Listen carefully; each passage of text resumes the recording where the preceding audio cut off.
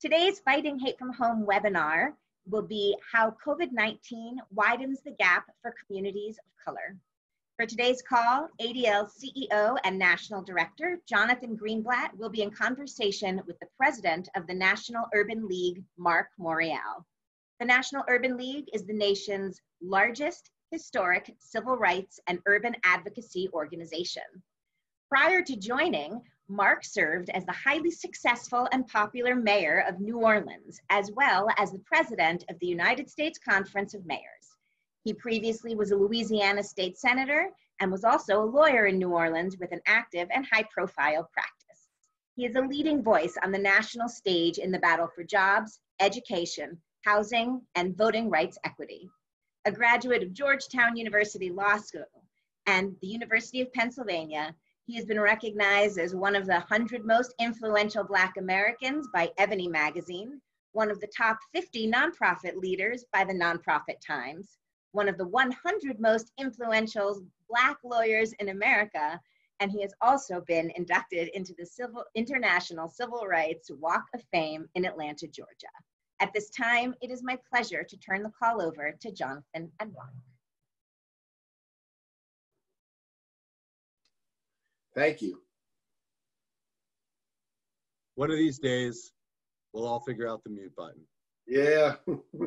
Thank you, Deb, for that wonderful introduction. And hello to everyone who's joining us. I'm so pleased to have my colleague and friend, Marc Morial, on the webinar with us today.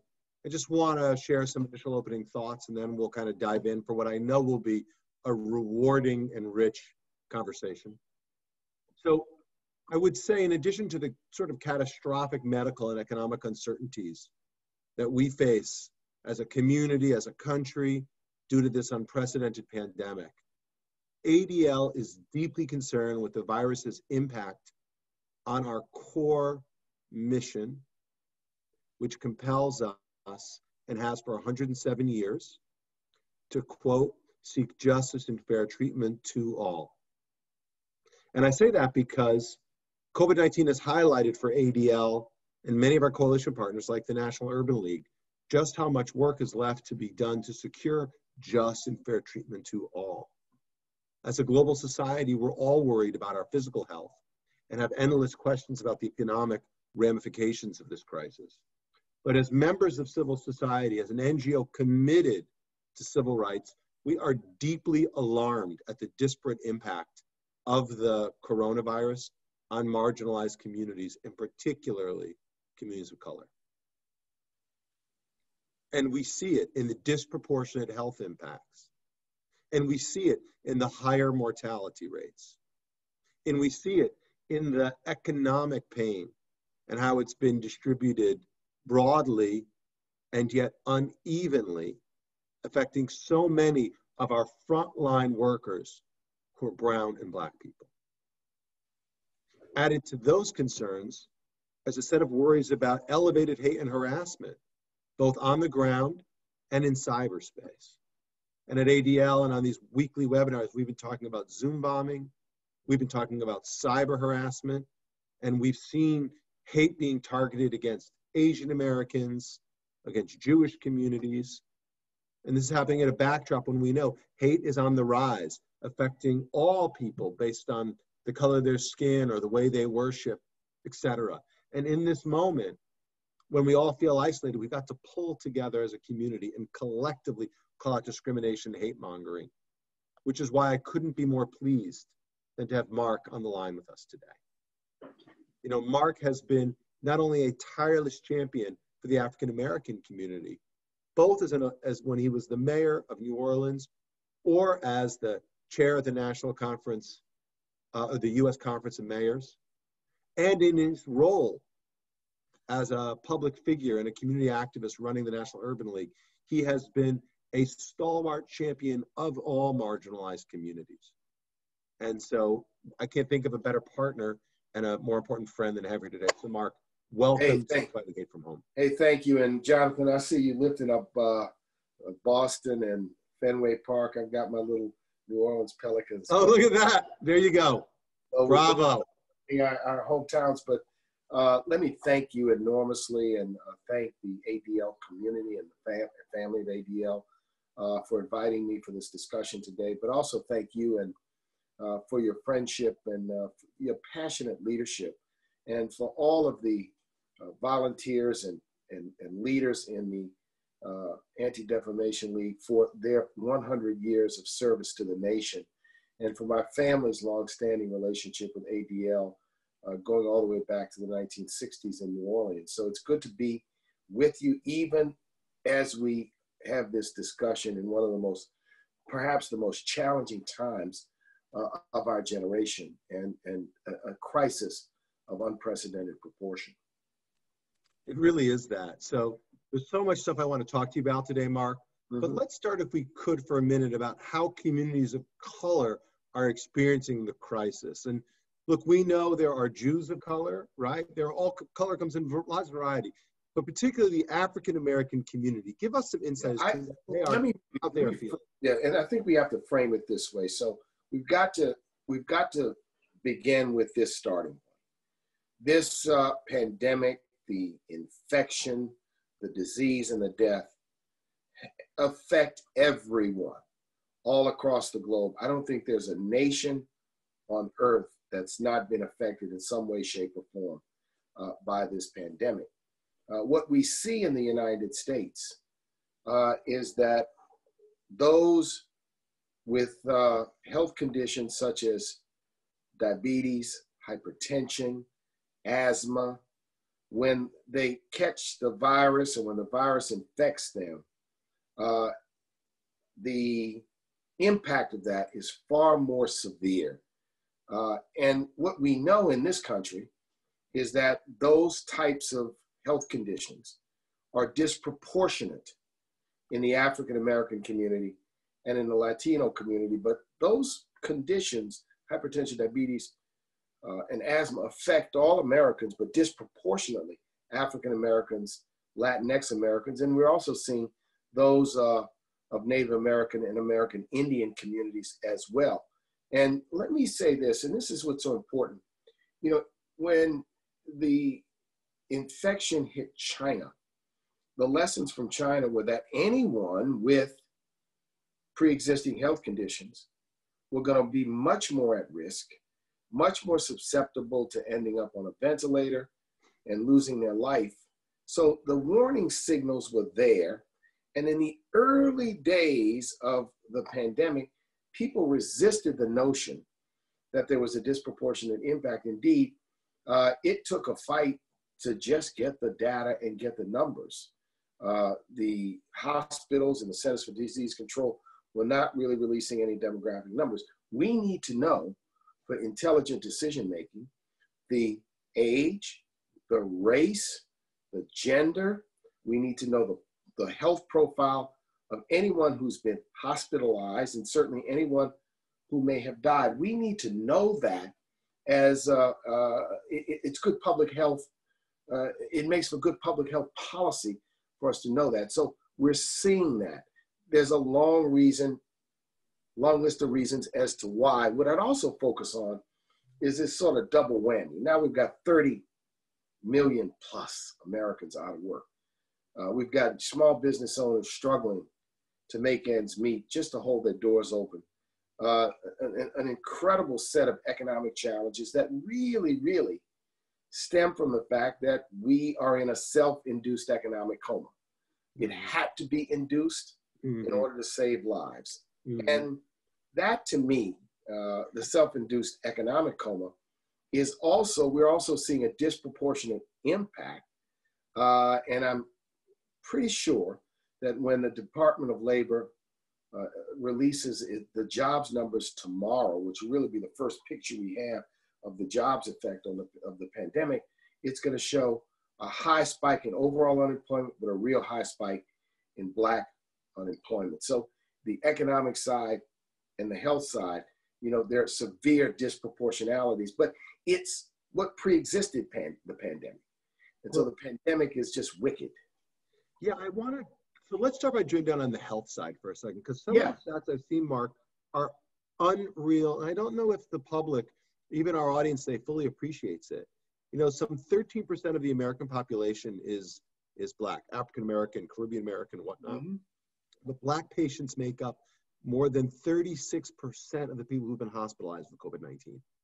And here in New York, African Americans and Latinos are twice as likely to die from coronavirus as their white counterparts. And that's true in other parts of the country too. In urban Chicago and in much more rural, less urban Louisiana, which you know well, African Americans make up a third of the population, but 70% of the deaths. So, the question, and you know, Jonathan, I think the real question for all of us is to understand at this moment, understanding what has happened, we have to radically rebuild the public health system in America. Radically rebuild it. It's got to be rebuilt in a way that is going to focus on prevention and prevention interventions and not just sick care. It's got to be rebuilt in a way where addressing health disparities is central to how we rebuild that public health system. The rebuilding of the public health system is a Washington issue, but it's an issue in every state capital. It's an issue in the boardroom of every private or academic hospital and teaching facility in America. We need an all-out assault. We need a healthcare Marshall Plan, a 21st century healthcare Marshall Plan in the country. Look, it's confusing to me that I heard an eminent research doctor who's been working on the vaccine on television this morning, and he observed that all of the materials, the ingredients, I guess, I don't know what you call, what the proper word would be, used to make the vaccine come from China, PPEs from China. Well, for our own sustainability and survival going forward, we need to shift some of that economic production to here in the United States so it's closer, so we are in better control, so we can create the kind of stockpiles we need if there's another pandemic, or if this becomes some sort of boomerang and affects us because it mutates and it head fakes the vaccine. I mean, there's so many factors at stake. If you listen to the public health experts, and I am not one, but I respect and listen to what the public health experts are saying, as all of us should do. This is their time, and I look to them for guidance on how we rebuild the public health system in America so that it can adequately serve each and every one of us. Well, it's interesting. I think you're making a really important point about how this crisis, how this virus has exposed the gaps and the cracks and the fault lines. But help me to understand, because a Marshall Plan would help everybody, but I'm thinking particularly about in the systemic racism that I think underlies some of the inequities that prevail, right? Whether it's access to healthcare or access to testing. What's your perspective on that? You know, I'll use my, it's interesting. I'll use my New Orleans as an example. The New Orleans I grew up, I was born in the quote unquote Black hospital. And the Black hospital was Flint Goodrich Hospital. African Americans would either go to Flint Goodrich Hospital or they could go to the Black division of Charity Hospital, which was the public hospital. Ultimately, when hospitals became integrated, interestingly, it was Touro Infirmary, which was a Jewish community hospital that was one of the first to accept African Americans in New Orleans. There was a small cadre of doctors. So the issues of access to just basically a doctor and a hospital have historically been far more limited. Mm-hmm. The access to insurance, job with insurance, or the ability to purchase insurance on your own has been limited. And the Medicaid program and Medicare, Medicaid particularly, as strong as that program is, always had limited eligibility. You know, it wasn't designed to be a universal program. So access issues. Then African Americans also historically did the jobs that were the hardest, physically demanding jobs, working outside, working inside, lifting, carrying, and the like. So there are lots of factors. So it's slavery, it's segregation, it's the legacy of discrimination, which has put us where we are in America today. And what we have to understand is, you see, some people want to beat the truth up. They want to beat up the truth. They want to beat up the facts because they either wish the facts weren't what they are, wish the truth wasn't what it is, or the truth of the facts are too difficult for them. I said to a business leader today who I had a long talk with, and he is very concerned about healthcare disparities. And where our conversation ended up evolving to is, you know, the healthcare disparities are affecting his workers. They're affecting his customers. Yep. You know, we are intermingled and intertwined in the impact that health disparities have on the society. That's so, if I'm a person, I've got good health, I've got good health insurance, I have a great doctor, I have access to a high quality hospital, why should I be concerned? Why should I even care? Other than being a compassionate, understanding person, because it affects the institutions of American life. It affects business. It affects the economy. We are inescapably intertwined in this country. And that requires us, all of us, to be concerned and also to have and develop the public will to bring about this kind of change. And I think it's within our reach.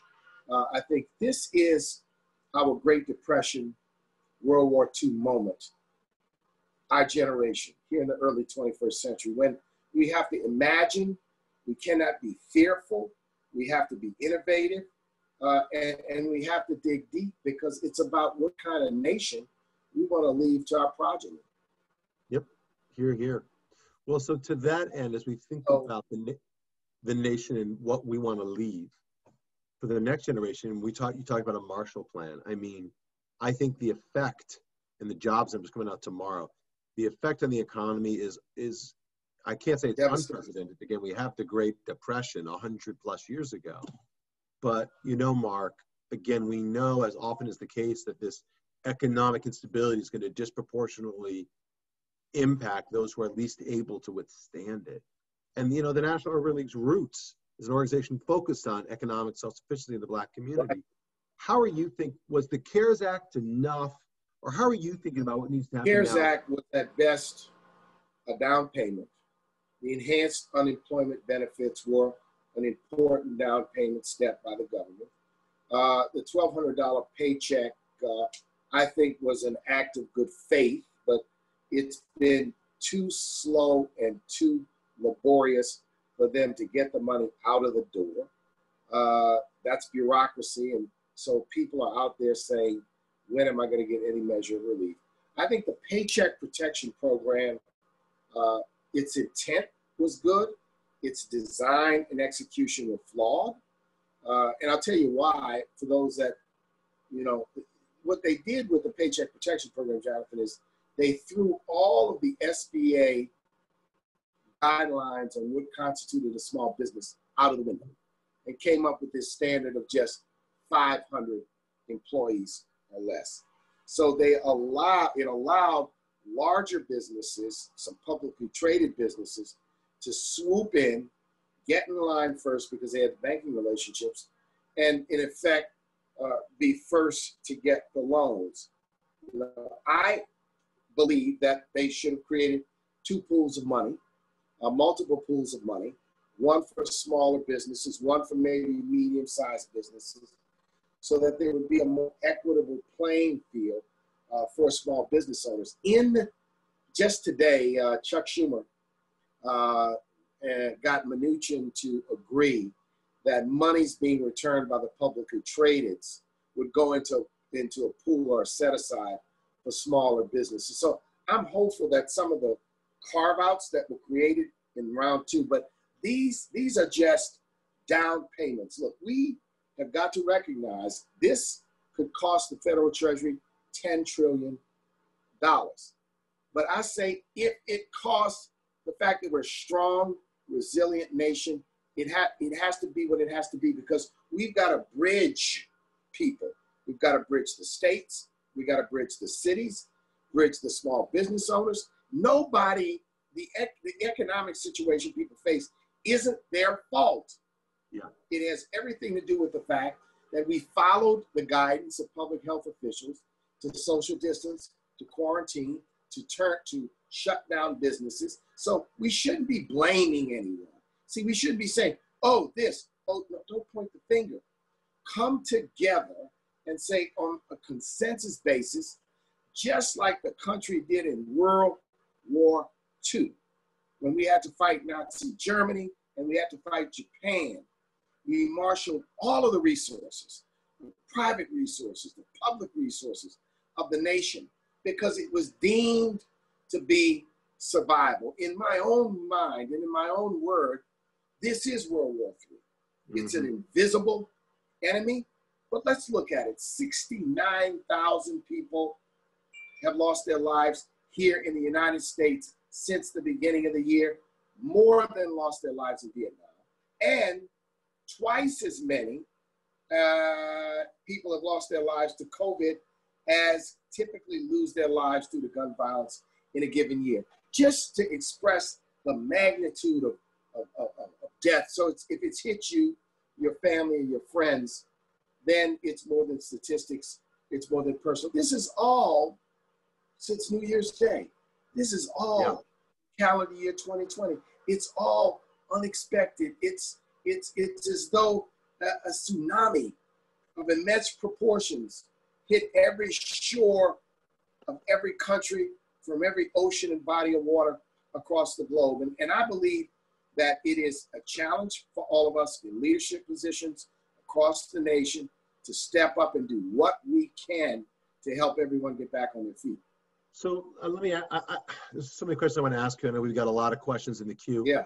I want to ask about what we can do as ADL, but I first need to kind of, as I warned you I would before, we're talking about COVID and we're talking about what it's doing to our communities. But as an organization that was founded based on a lynching outside of Atlanta, Right. I would be remiss if I didn't ask you about this sort of modern day lynching of Ahmaud Arbery. I mean, it's so painful. The video is I saw that and I mean, I gasped. And all I can say is this, John. Number one, thank God for the video. Yeah. Thank God for our ability to see with our own eyes. Otherwise, this story would have been twisted. Yes. The story would have been that he attacked someone, that he tried to jump someone. It would have been completely, turned around. And it's awful. And then the equivocation of law enforcement, local law enforcement, to hide behind the Georgia citizen arrest statute is an absolute and complete outrage. We need to be outraged. We need to demand that the United States Department of Justice and the United States Attorney conduct an investigation and arrest this guy immediately. He's an outlaw, cold-blooded killer. There was no basis for him to do what he did, and he never thought he'd get caught. You see, if he knew he was being videoed, if he had any idea that he would have been captured, he'd have sung a different tune. I couldn't agree more. Our outrage, just all of us, right? So, whether it's that, whether it's anti-Semitism, whether it's anti-Asian hate.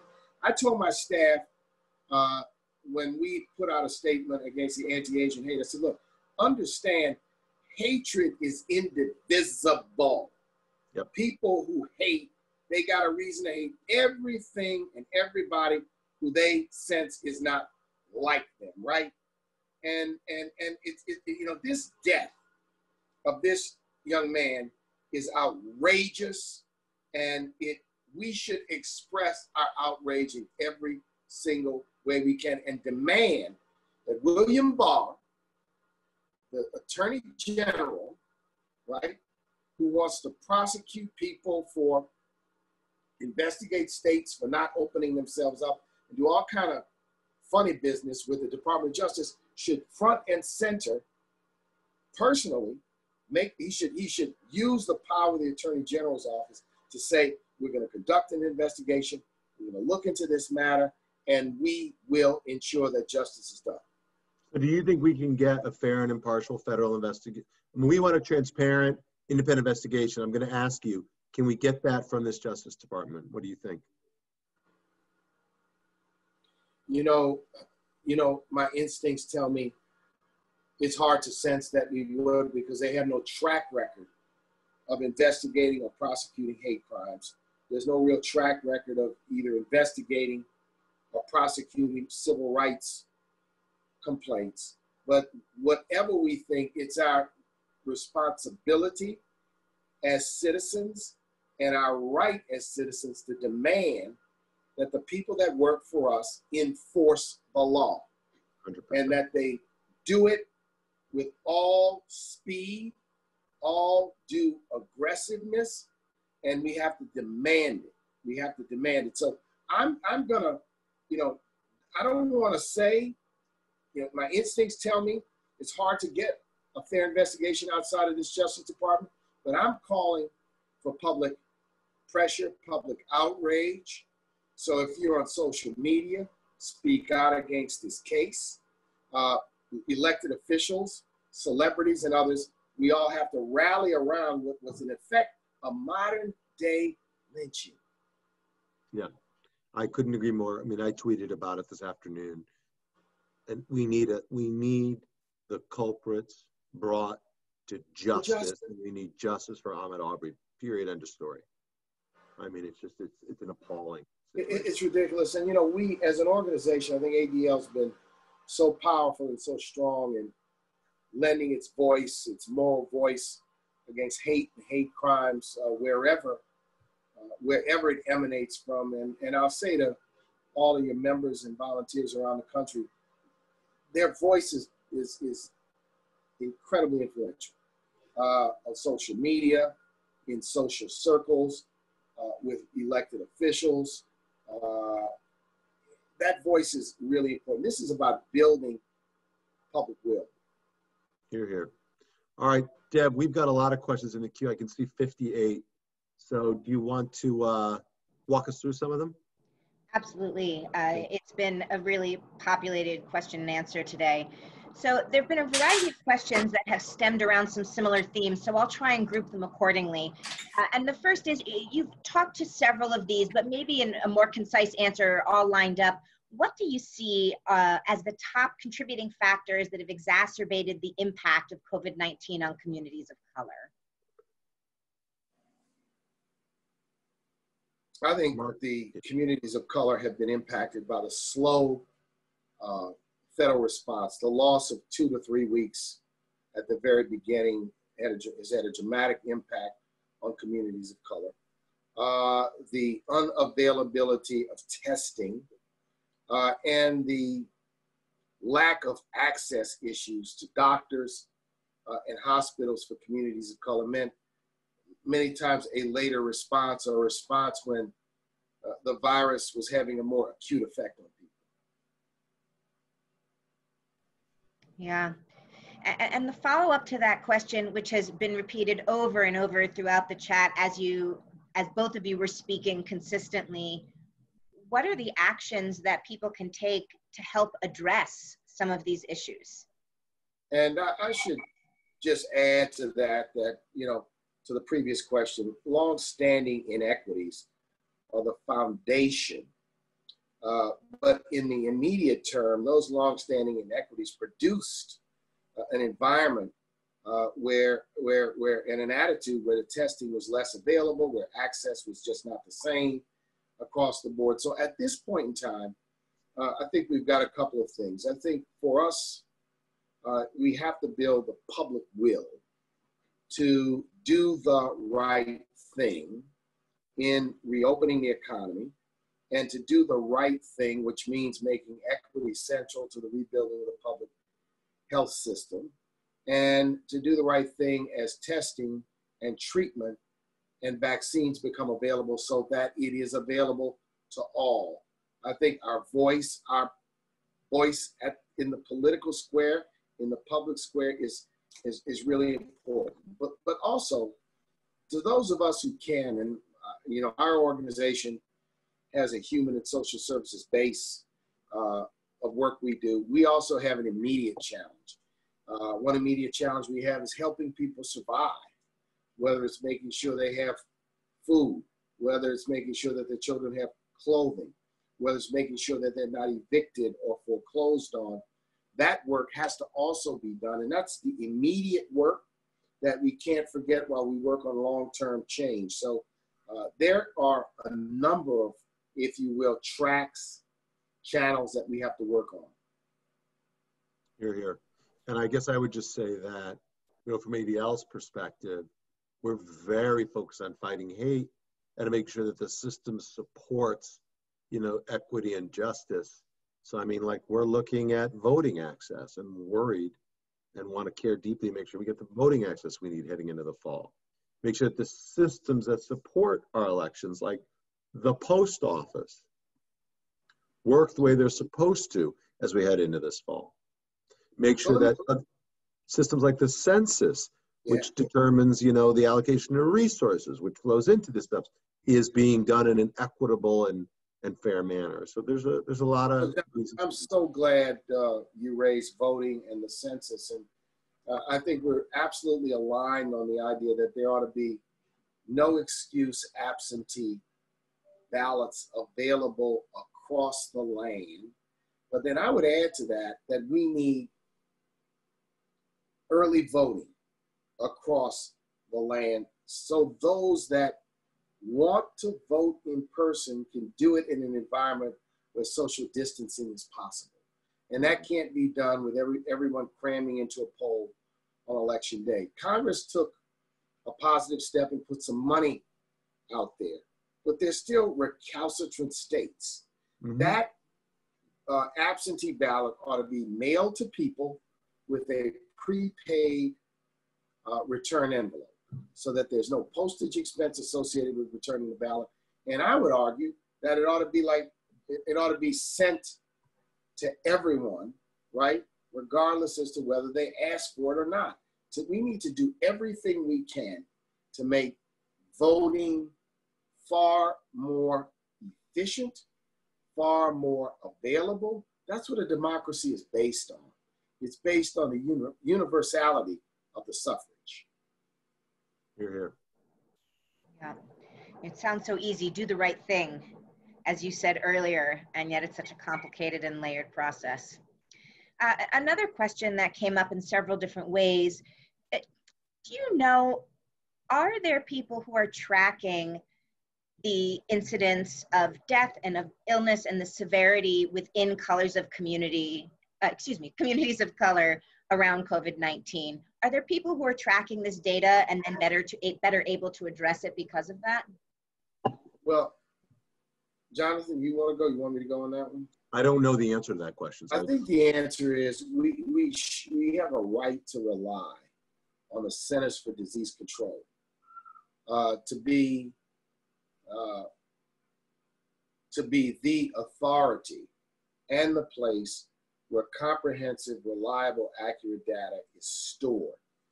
At the hospital level, there's a form that CDC has prepared that is supposed to be completed and sent to the Centers for Disease Control, which creates a basis of information. But the reason why it may be not complete is because it only measures those who've been hospitalized, not necessarily those who've not been hospitalized.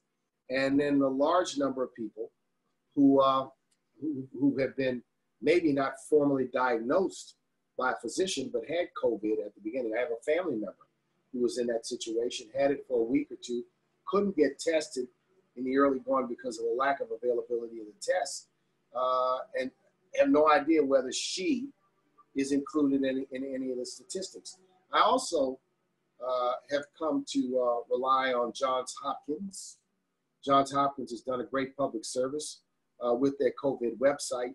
And I might add that they're doing a number of briefings on COVID. And so we're relying, I think, on them to do it. But in terms of comprehensiveness, reliable data, I think more information is going to have to be culled.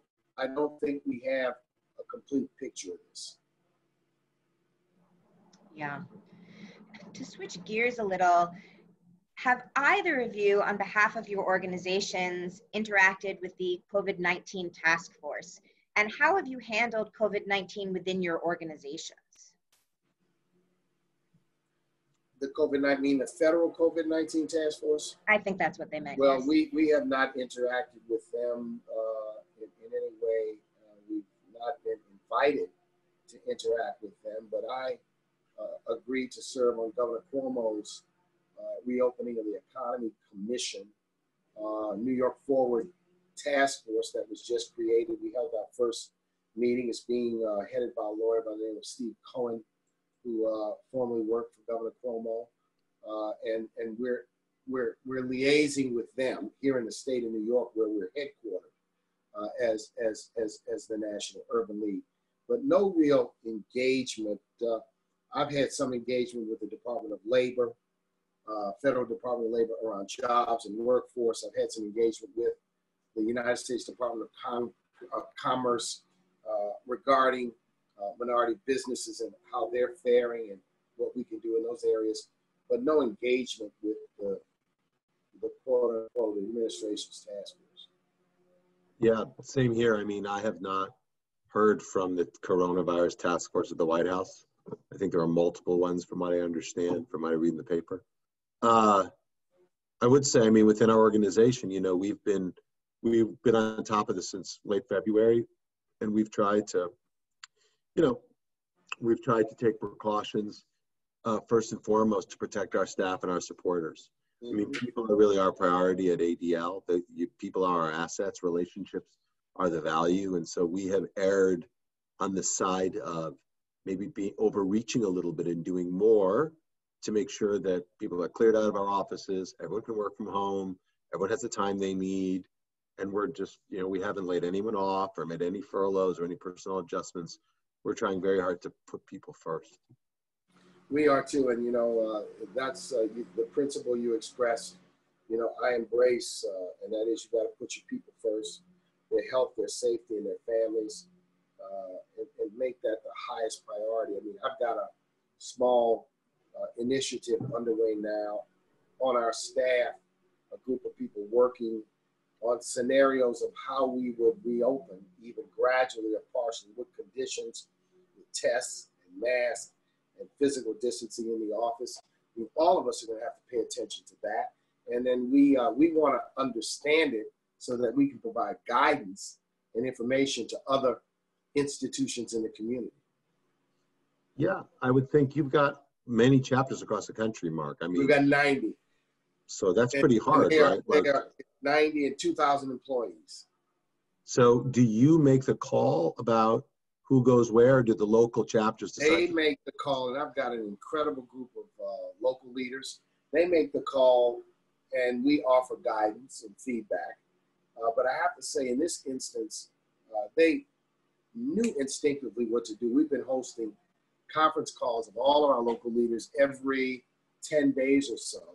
And one of the things we do on the calls is we give 4 or 5 affiliate leaders a chance to be heard, so we can do a best practices learning conversation. But we're publishing, you know, we'll publish a guidance, we'll offer information. But, you know, I have confidence in the talent of our leaders to do the right thing. And many of them, almost to a person, have continued to keep their doors open, but they're doing work virtually. They're providing services virtually. They've leaned into the COVID situation. They're doing feeding and virtual career fairs. Lots of important work.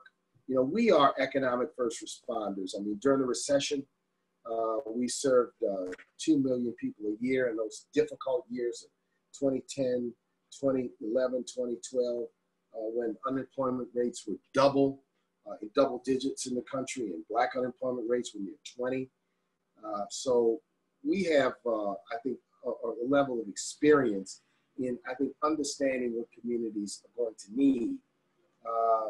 But I also think we've learned some lessons from both the recession and Katrina, that if you're not intentional about transformation and restructuring, it won't happen.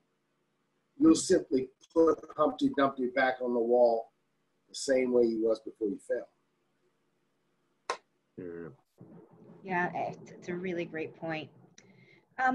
Marc, I'm wondering if you can speak a little bit to the historical inequities that have affected business owners in communities of color, specifically in the past, but also in this economy, and what you think going forward will be the case.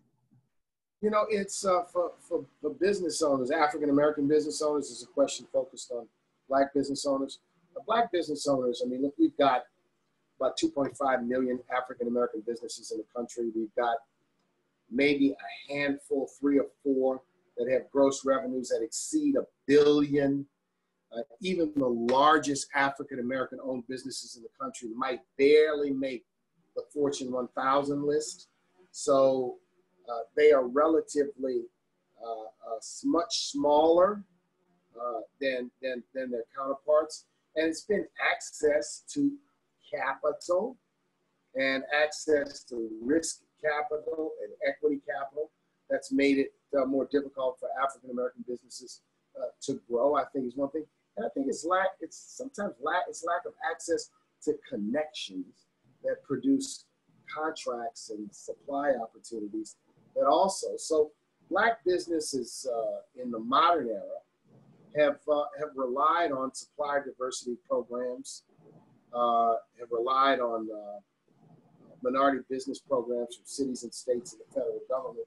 Not completely, but that's been an important driver, a driving opportunity for many African-American owned businesses. So I'd say if you asked a African-American business owner, they'd say capital, capital, capital.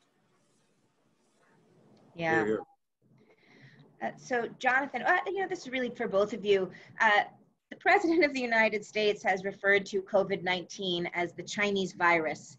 Has anyone from ADL or from your organization, Marc, as well, have you spoken to anyone within the organization, within the administration about this racist rhetoric?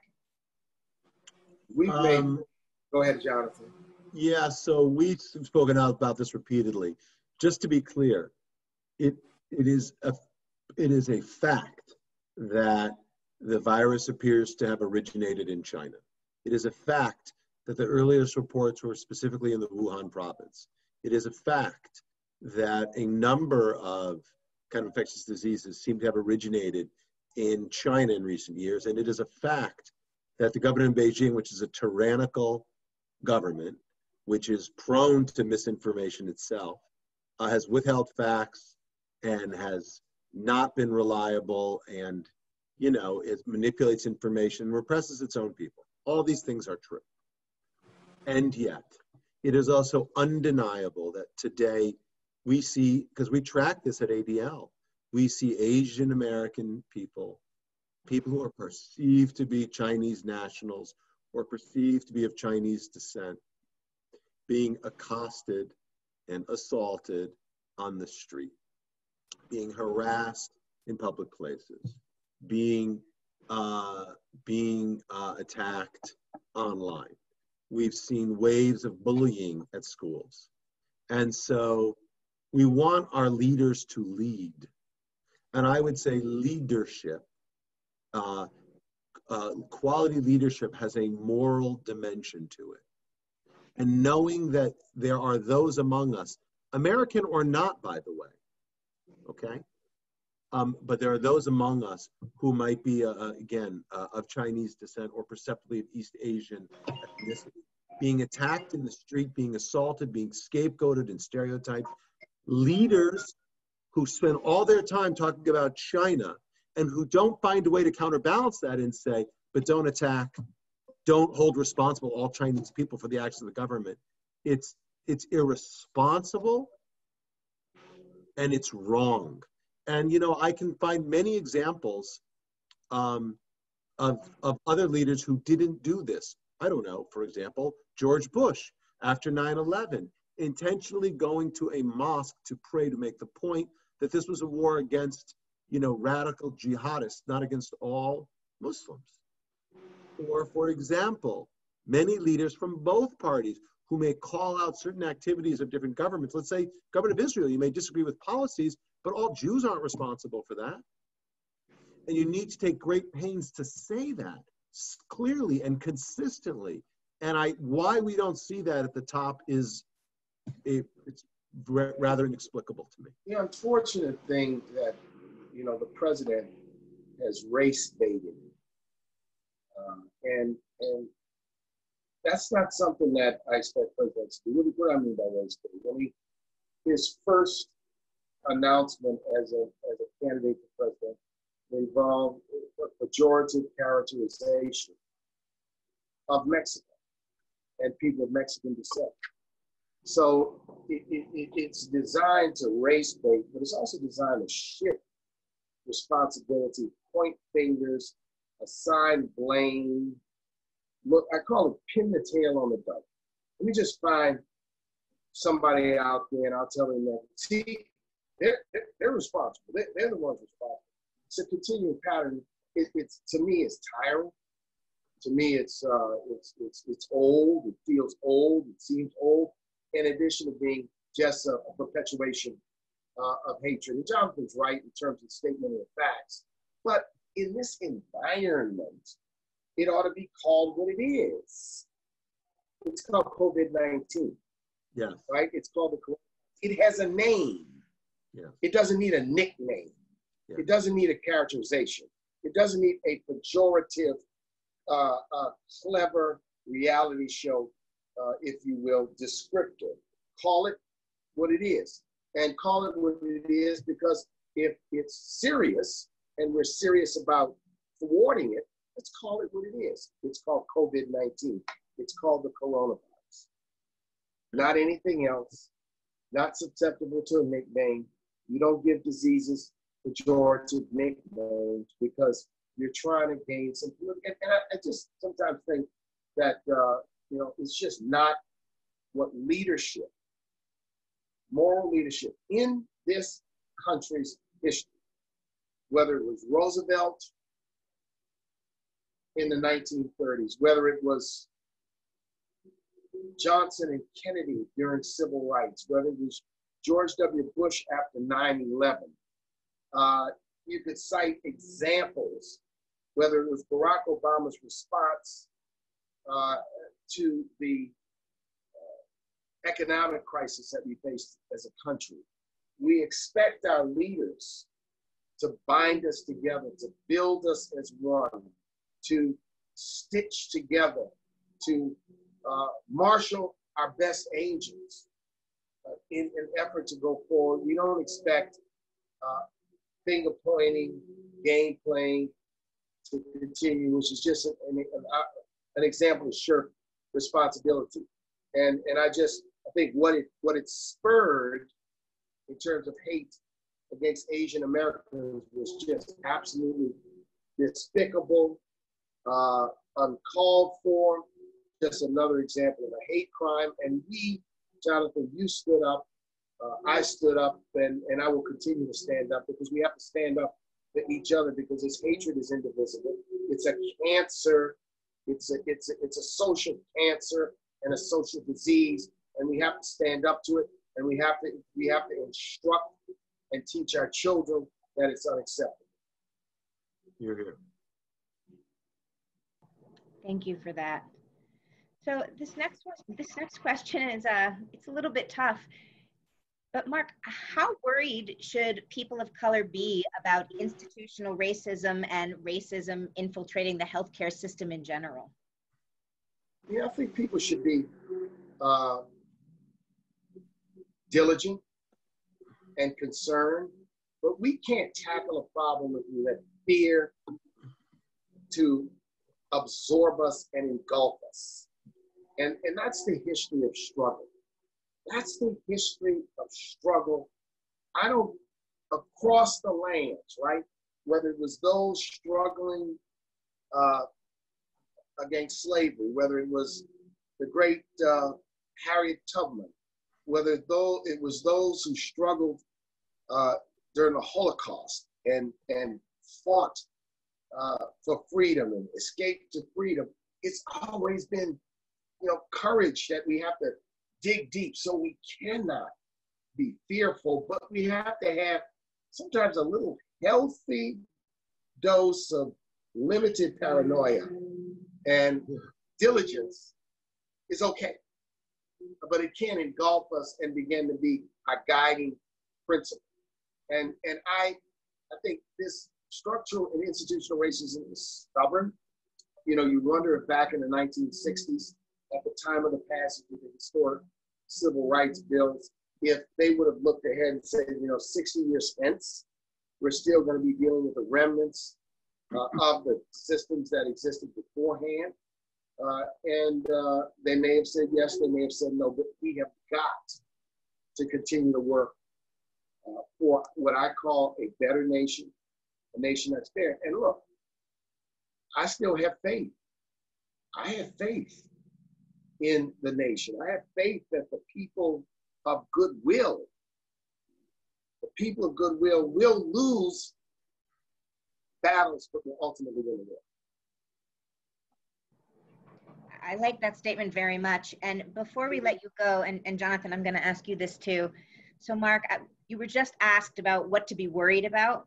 So I'm going to ask you, what's one thing that makes you hopeful in these moments?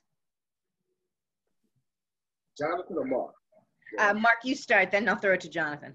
What makes me hopeful is to really align with people who are on this ADL webinar today. It's to align with other people who have the same sense of outrage, but also the same sense of commitment and the same sense of passion. That's what makes me hopeful. What makes me hopeful is to see others doing good work, to see others helping out, to see others fighting and pushing. That's what inspires me, to see others, because then you're not here by yourself. You're not on your own. You're not in isolation. You're not going to be absorbed by this sense of am I the only one that has these feelings and has this perspective?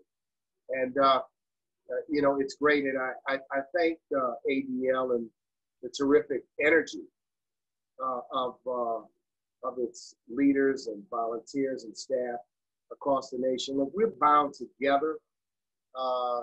Jonathan has been a collaborative leader. We're always texting each other when something happens, and we're communicating about how can we both work together, how can I help, how can you help, and that's, to me, the kind of collaboration that I think works, and it's the only way to lead in the 21st century. We have to reach out, and we have to recognize that there's great power in coalition building and in alliances.